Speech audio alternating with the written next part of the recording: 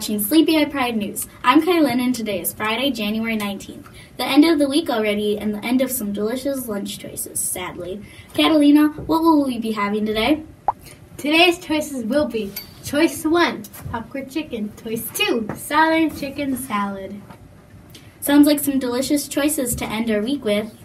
Great lunches and with surprisingly good weather. Will the trend continue? Natalie, fill us in with our weekend weather update.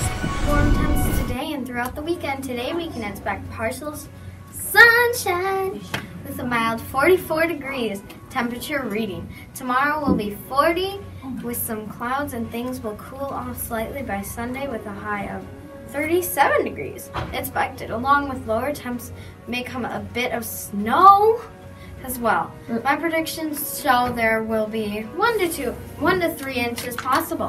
We will have to see about that. Sometimes us meteorologists can get a little ahead of ourselves. Back to you. Can't complain about milder temps. Reminders for today, Catalina? Reminders for today. The spelling bee will be today in the cafeteria from 1:30 to 3. Good luck to all those participating. Sounds like an exciting day here at SUPS. That does it for another week. I'm Kylan. And I'm Catalina. Please stand for the Pledge of Allegiance on the count of 3. 1, 2,